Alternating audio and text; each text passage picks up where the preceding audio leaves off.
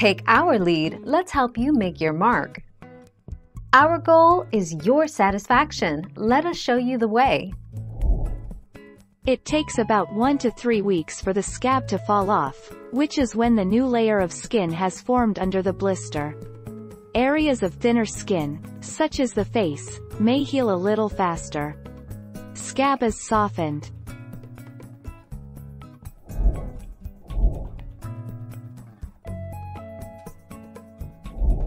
Let's help you make your mark. After cryotherapy, the treated area will become red soon after your procedure. It may also blister and swell. If this happens, don't break open the blister. You may also see clear drainage on the treated area. This is normal. The treated area will heal in about 7 to 10 days. It probably won't leave a scar.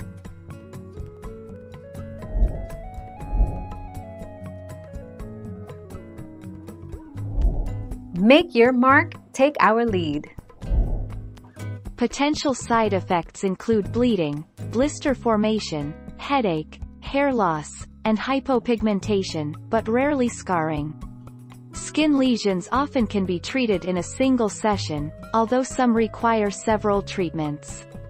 Cryosurgery has been used to treat skin lesions for approximately 100 years.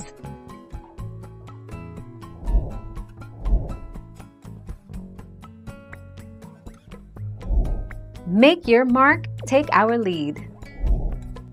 Cryotherapy treatment usually involves the use of liquid nitrogen, which is extremely cold and boils at -196 degrees Celsius, to freeze the affected area.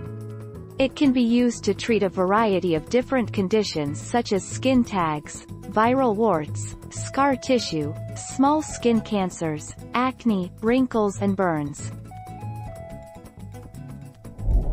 Thank you for watching. Please subscribe and hit the bell notification.